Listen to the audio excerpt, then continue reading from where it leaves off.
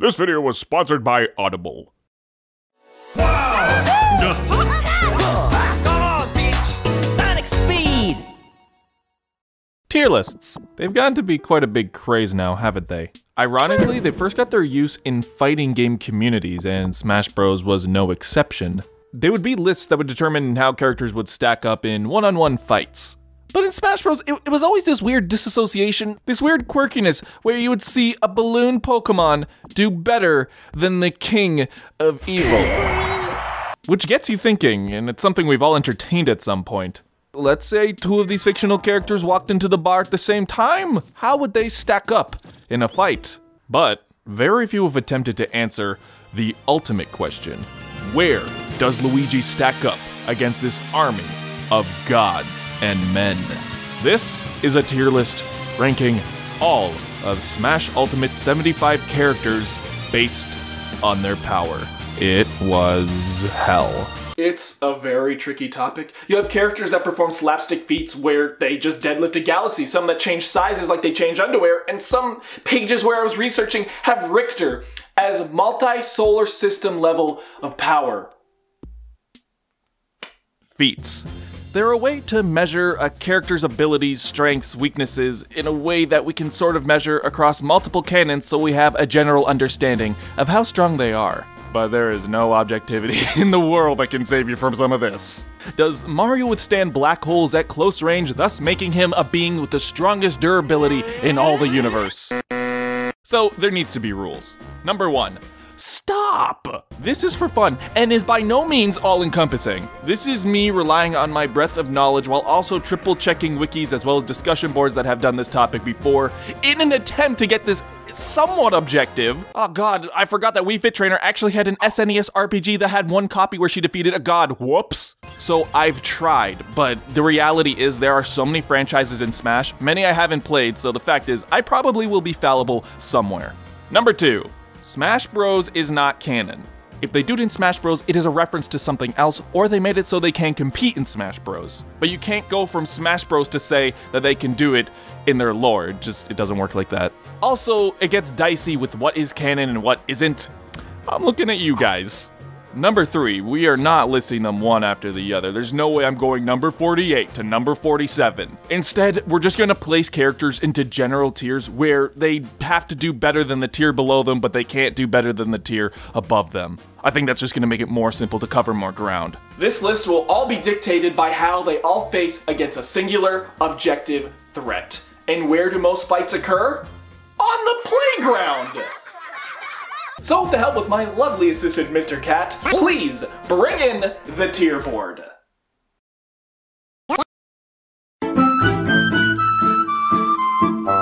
So as we go through this, I'll name the name of each of these tiers and the feats, as it were, that you need to accomplish to get into said tier. Now, we're not going to be so nitty-gritty about it, but this will be a good guideline. So the question on your mind is who? Who is the least powerful combatant? And it is the only character who combats ants. And this is the icon with ants tier. Home to only one citizen, Olimar. Olimar is canonically shorter than the width of the first-gen iPods. Plus, he's only useful with Pikmin. Imagine that being on your resume. Basically, his life is like this tweet. But the F tier of our playground is the kitties playing. So what are these kitties doing? Canonically, Rob is a toy, and a pretty dinky one at that. You can make your arguments about the subspace emissary, but I will not. The Animal Crossing characters at best have slingshots, and at worst have lewd fan art. And obviously Duck Hunt. I mean, if you want to include the Zapper, that's still only shooting clay pigeons, and not very well at that. So I had to reorganize here. This tier is sort of split into two categories. I have to be home by 6 p.m. because mom's calling me for dinner, and the let me speak to your manager. And one of the first characters we're including here is... Let's talk about this. First off, before we go into Joker, I gotta say this. I'm not gonna go into the same characters over and over. Zero Suit Samus is Samus. Dr. Mario is effectively Mario. To the same effect, Joker is Ren, I'm Mia. Now I understand. Alright, so Joker and the gang scuttle their way through the cognitive palaces. Let me say that again. Cognitive palaces. This is like the only place where they can do their battling. That's to say it's not real. The power they have in there is their willpower. That's great, they're strong, but outside of these palaces, I don't think Joker retains his physical strength or abilities. And when he does face a god, it's only when the god in control says, I'm gonna make the fake and the real the same thing! and then, and only then, we get to see his super powerful ability that only happens once, and at the end of the game, he can never go back in the metaverse except for the shuffle. So, he's here, alright? So unless we say that the playground was a cognitive playground and all of the fighters are in the cognitive world, then that'd be the only way Joker stands a chance. Instead, he's probably babysitting the kids or maxing out his confidant with Daisy. Daisy does not have many canonical anything. She started in Super Mario Land as the replacement for Peach, the princess of Sarasaland, and then all of her canon kind of is left to the Mario sports games. And if you want to include that, then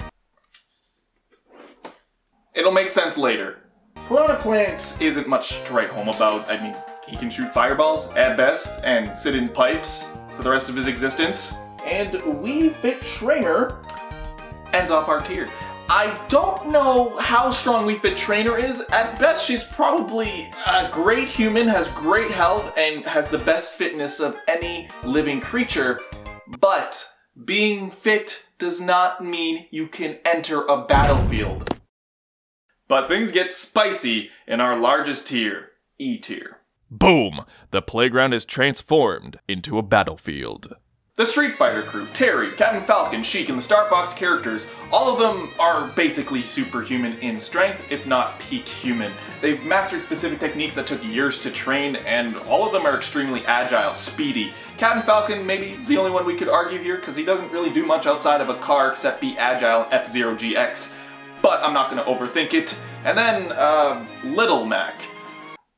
I mean, he beats people up, he's trained a long time, and you know he's from the Bronx, gotta represent. Ooh, you know, hey. Then there are creatures that master one or two key abilities or techniques. Fire Emblem classes, of course, go here. While some of them have amazing sword skills and can strike enemies in one blow, usually these battles are when they're not alone. They're not taking out these armies single-handedly. Oh, and you think you get a sword that slays dragons, suddenly you're a legendary warrior. You're tacky.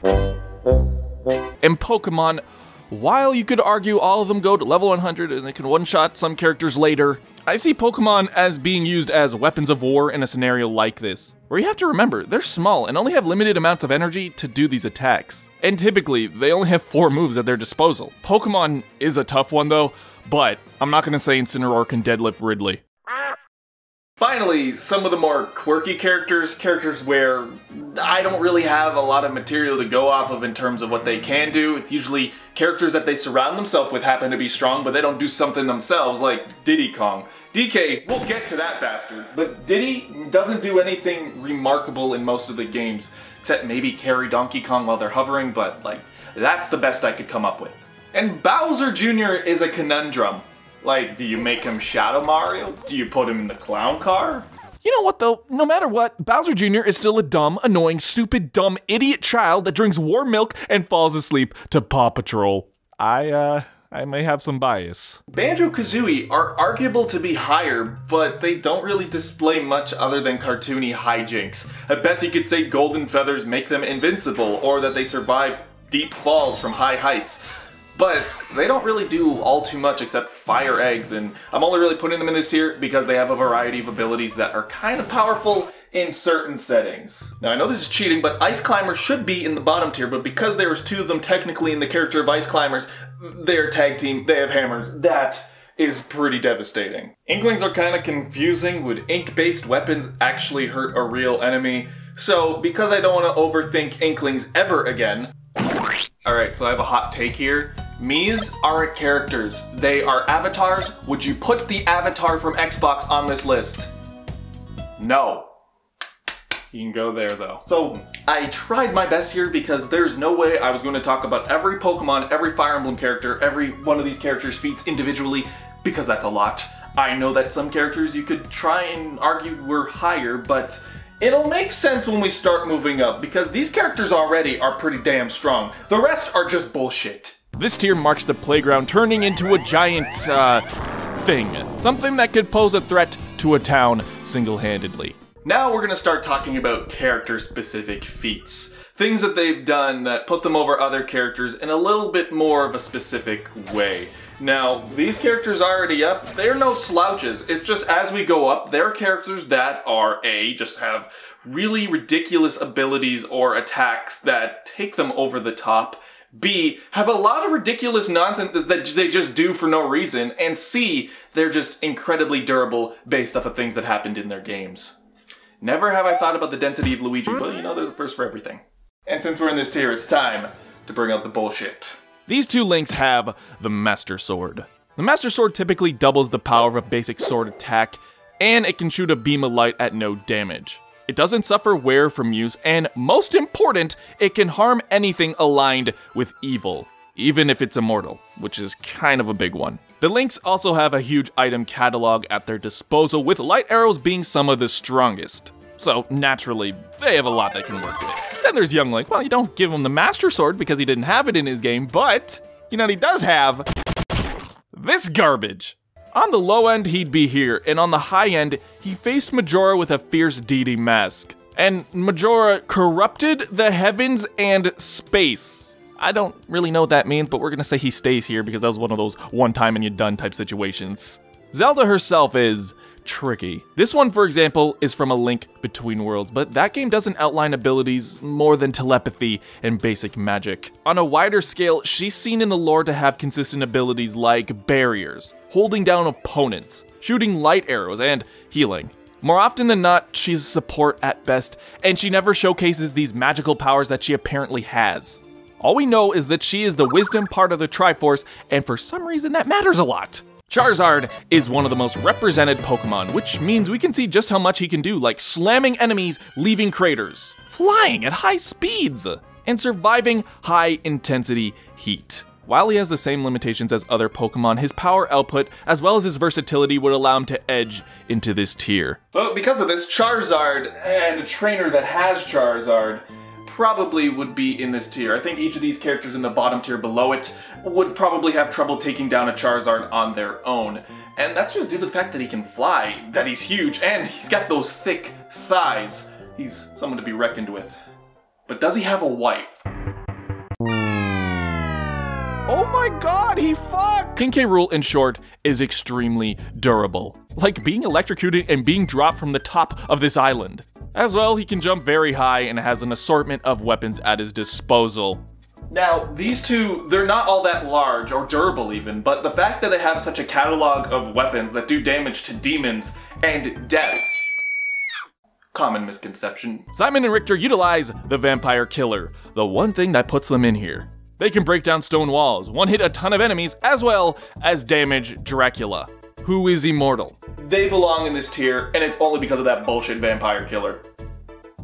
But can they shoot tornadoes? 2D Pac-Man can do a lot on his own. He can launch tornadoes and lasers, apparently. Then in 3D, he's massively durable and has a ridiculous amount of abilities. It makes me want to cheat on my diet. Being able to eat nearly anything, killing it and turning it into a ghost, breaking through metal, leaving trails of fire. Plus, he can turn into a pinball and bounce great distances and suffer no damage. To me, it's the speed, the durability, and the abundance of random bullshit that he has that puts him in this tier. But who could rival Pac-Man?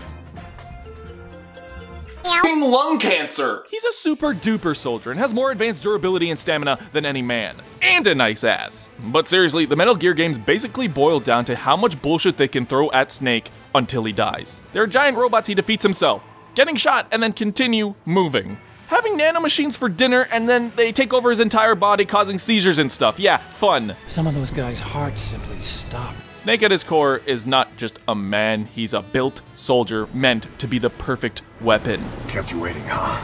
Now, I don't know Dragon Quest, but I do know they face a bunch of large beasts in parties, and the hero themselves in all of the Dragon Quest games, they have a multitude of different elemental abilities similar to some of these guys, so I'm not gonna overthink it, and I'm just gonna put them here. Okay, I messed up later and thought this little dinker was way higher, but it didn't make any sense. Lucas at most just has psychokinetic abilities. and he's displayed quite the prowess, just not to the effectiveness, which was my mistake. Oh, and if you're wondering like, why you can't see any gameplay, it is gameplay. It's the end of Mother 3. So, okay, let's just review for everybody. We've got I F with Ants, a picnic on the playground under siege, then a mecha beast demon thing attacking the entire town, and then a city-level threat. But is it more dense than Luigi? The Mario characters are completely and utterly inconsistent, but even in that inconsistency, they are ridiculously strong and durable. Ah, look how happy they look. Now look at them resist terminal velocity without breaking a sweat. They're all here. They just are. I can't handle a world where Luigi's just as strong as Captain America. I really wanted to put them in a lower tier, but it didn't make sense. Now, the only reason that we can put these characters in this tier conclusively is because of the bullshit some characters do in this canon. Bowser, when he's not limiting his son's TikTok account, will occasionally be the size of a small island. Why not? Bowser's displayed that he can and occasionally does cause planetary disarray. I mean, he decides sometimes that he's huge and other times that he just waltzes through land masses. Other times he can float around planets and give him a good old knuckle sandwich. Clearly he's not the size of our planet, but if he wanted to cause some destruction, he can and he will. And then... he's more impressive than you think, alright? Donkey Kong is often fired out of barrels and completely breaks through undamaged stone structures without a problem. What about the time he actively strolled through an active tornado? Or the time he was just up to the size of a cat compared to this thing and yeeted it against a wall? The speed of his punches are enough to launch things into the atmosphere. He punched the moon out of the sky! And he lifted a ship while standing on it. Don't you love when you craft a world with rules about the power levels of characters, so when characters actually do stuff, it's interesting? Yeah, sucks. Let's talk about Ridley. He's a flying space pirate dragon that shoots lasers out of his mouth. You could even argue that he goes higher because there are some non-canon feats where he shoots a hole through a mountain. And the fact that the Samuses are on this list too kind of show that he could be even more powerful, but we'll save that for when we get to them. Mega Man is also a conundrum. You could definitely put him higher on this list, even when only considering Mega Man's 1 to 10. Do you give him all the Robot Master abilities? Energy tanks? Rush? I honestly don't know where you would start and end with this topic, because there are even comics where he does. For the sake of this topic, we'll consider he can stop time with some abilities, create black holes, has every elemental ability you can think of, tons of projectile, movement-based powers, flying abilities, and so on. A lot of this is based off of gameplay conveniences because each game they give him new abilities, so it's hard to say how you'd rate him. I'm just gonna put him here for brevity. And finally, closing out this part of the list. Am I not top tier? I ate milk and cookies where the cookie was Hyrule and water was the milk. Yeah, I should have seen that coming. Well, Ganondorf's a little bit problematic because he's... He can only be damaged by, and the... Which begs the question. If Palutena blessed some light arrows of pits, would that also work to the same effect? Would the vampire killer hurt him because it kills Dracula and literally death? So it's a little bit tricky to say what will happen in different canons, so to be safe, I'm just going to... Okay, oh, come on! I'm speaking for the people. We've now approached the reality that the Jungle Gym has transformed into a planet-wide threat. So who could beat the King of Evil?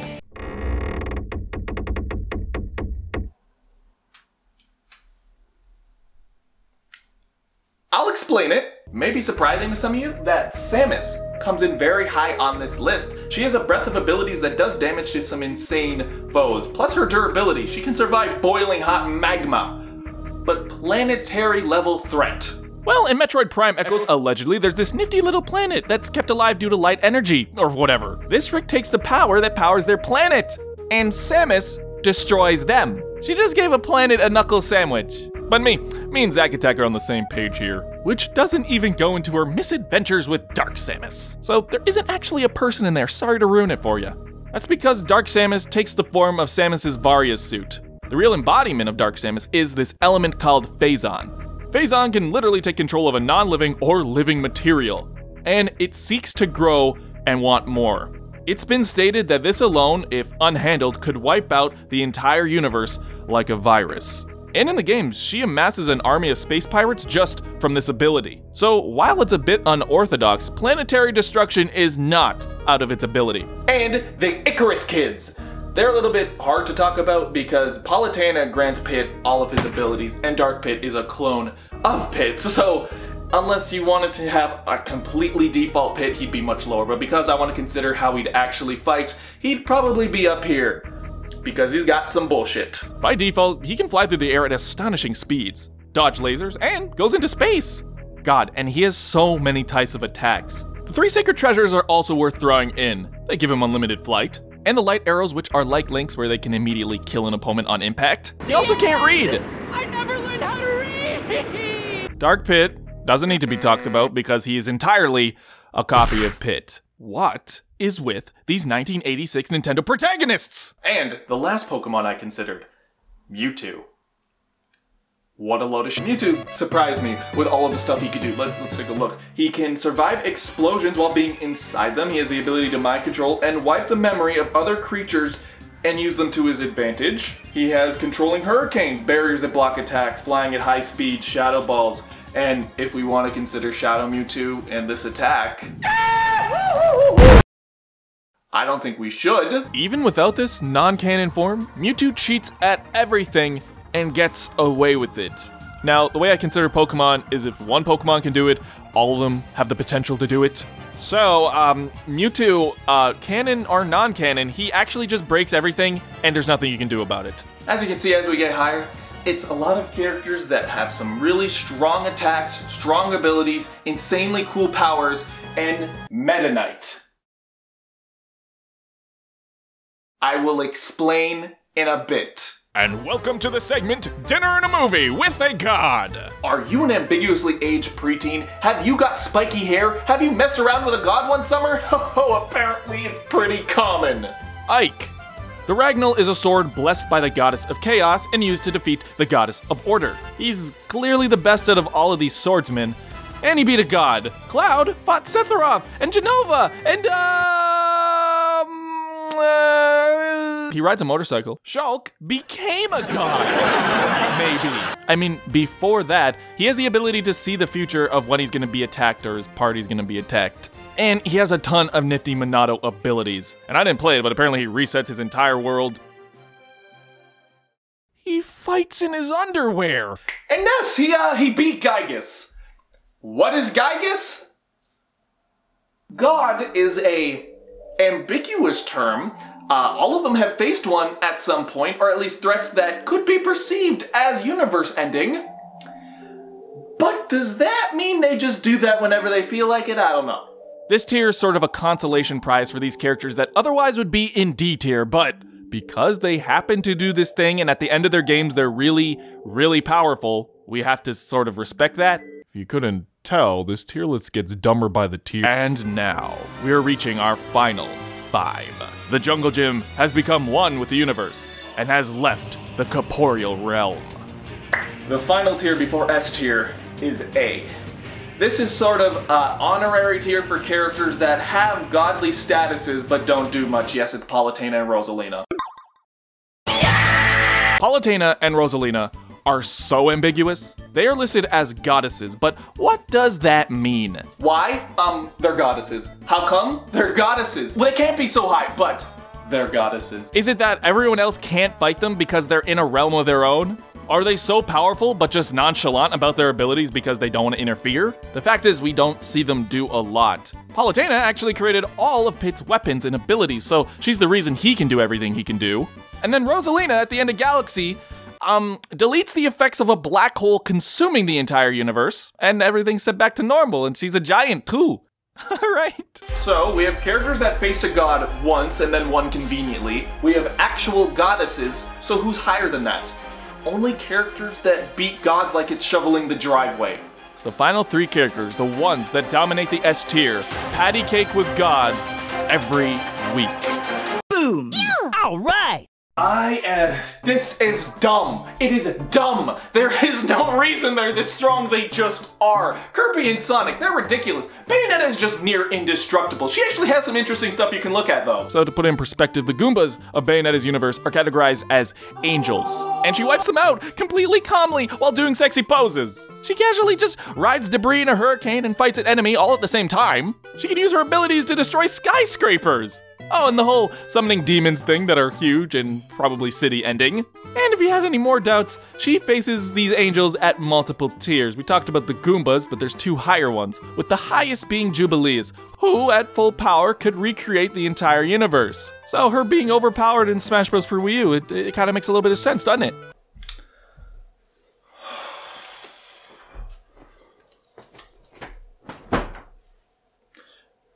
Alright, we'll talk about Sonic, alright? Sonic to a lot of people is often thrown in lower tiers, and truthfully, a lot of the feats are debatable. If I were to go into the spanning lore to Sonic in the comics and the games, it would take forever. So I like to think big picture. He can achieve speeds of...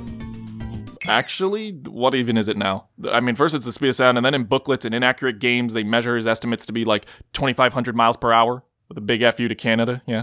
And it's also worth noting that even if this is a minimum, he can achieve top speed instantly. For his body to achieve that sort of acceleration and not even get scathed, it's incredible. We also see this durability of his when he's ping-ponging around buildings, breaking through metallic, strong government robots. And, you know, occasionally goes faster than the speed of light, woohoo. And this is all even before the Chaos Emeralds, by the way.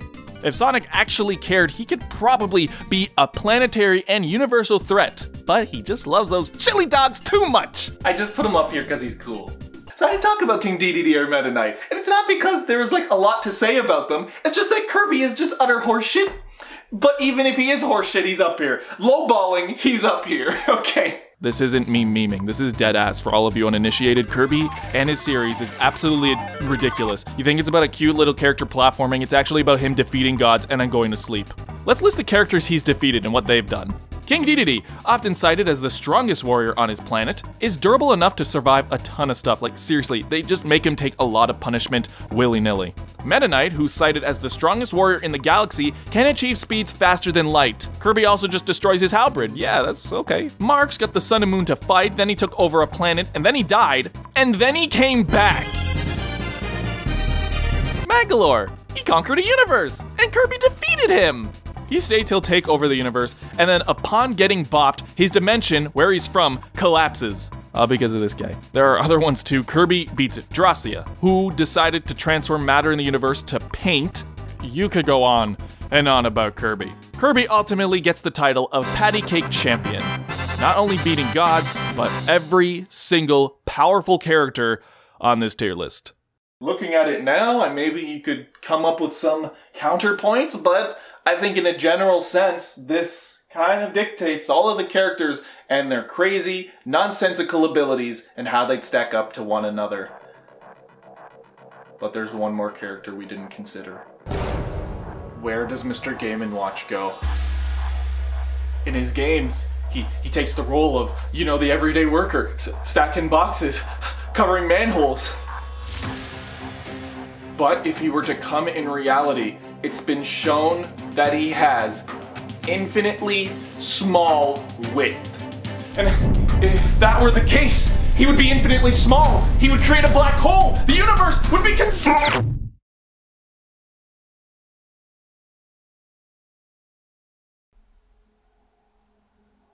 Oh, I guess he really isn't that strong. I guess he's going right down with Olimar. Thank you everybody for watching. I hope you had a fun time for us dictating the strength of all of these Smash characters. And if you think there is a problem, guess what? I do not care. I do not want to do this again. Do you know how many series I had to research for this trash? And then Kirby just decides to suck it all up. Yep, everything is f***ed. Is what I'm reading this month thanks to Audible. Pitt may not be able to read, but with Audible, he can put on Greek mythology's mega collection. For Audible, all you need is your smartphone or tablet to get access to thousands of audiobooks or podcasts. Audible lets you download them offline so you can listen to them anytime, anywhere. which is a huge kicker for commutes where you otherwise can't read. Ask Pit when he's flying around. Okay, I'm done with that one. However, I sit at my desk all day editing for hours daily, and I have the book Everything is as paperback, but I just couldn't get through it. I couldn't find the time. But while my brain melts away from moving boxes on my screen for editing, I can listen to the audiobook, and I can still get the same existential dread I would. Now, I'm halfway through this one, but Mark Manson's The Subtle Art of Not Giving a F is also wonderful. If you find yourself in need of some harsh words helping you get through some existential dread, this is the good stuff.